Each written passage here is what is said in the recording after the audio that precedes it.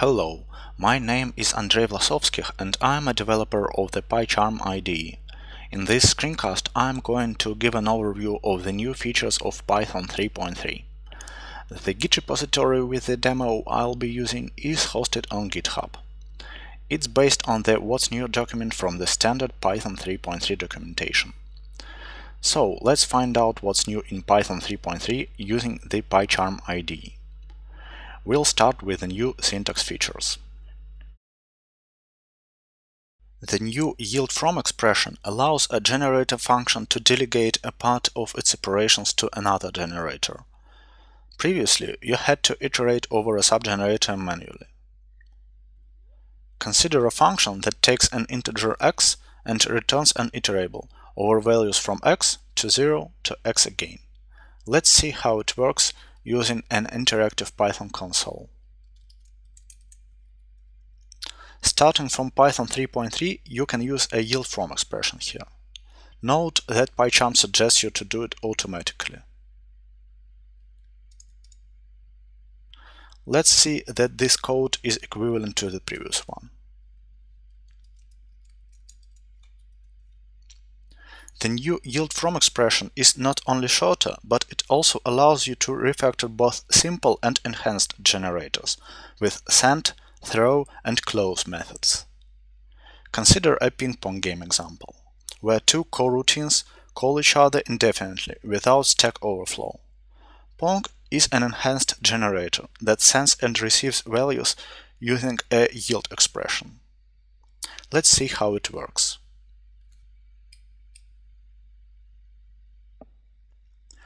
Now let's extract the main part of the Pong generator using the yield_from expression.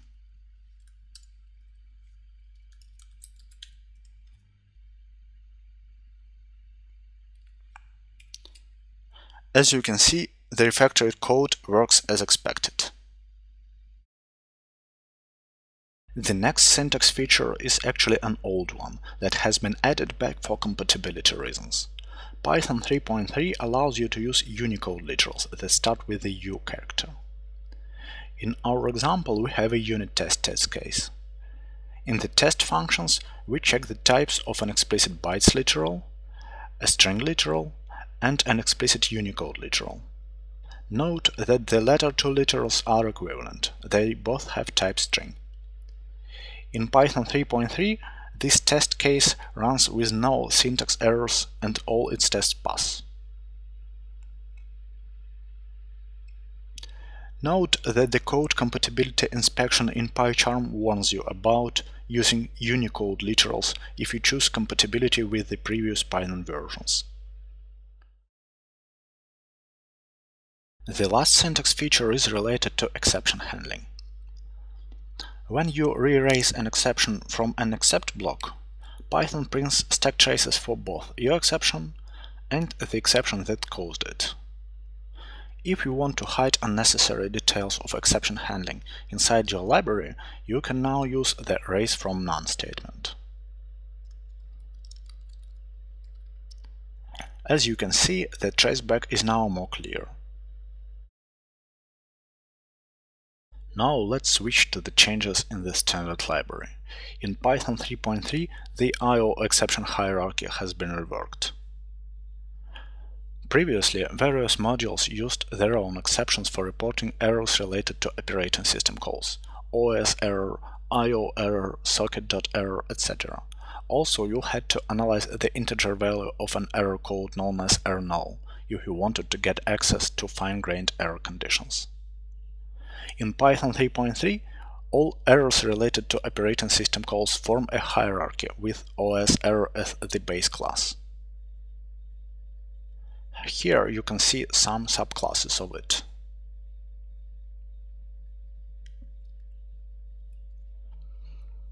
Error codes have been replaced with specific exceptions like file not found error or permission error.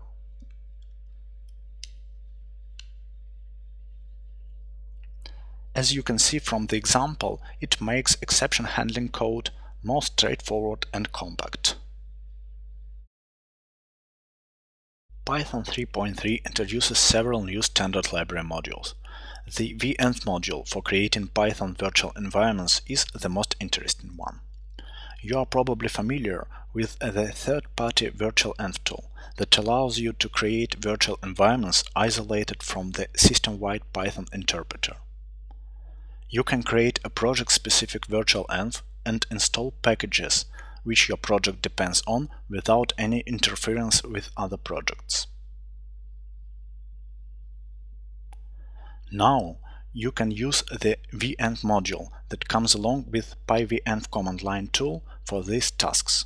PyCharm uses this module internally for creating virtual environments for Python 3.3. The venv module has the following advantages. First, it comes with Python 3.3, so you don't have to install a third-party tool. And second, the file structure of a venv environment is much more clean compared to the file structure of a virtualenv environment.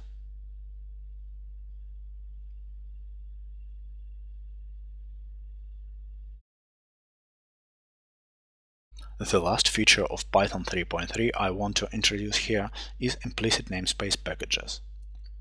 A regular Python package is a directory on your Python path with an init.py file inside it. These init.py files cause problems for package managers of Unix-like systems. If two or more OS-level packages contain modules from the same Python package that acts like a namespace for them, then these packages cannot be installed on the same machine, because only one of them must own the init.py file inside the package root. There were a couple of third-party solutions to this problem. Python 3.3 introduces implicit namespace packages. They are just directories that contain modules without any init.py files. So, as you can see, Python 3.3 brings several nice features with it, and it definitely worth trying. At the moment of the recording, the first release candidate of Python 3.3 is available for download, as well as PyCharm 2.6 beta that supports it. Thank you for your attention.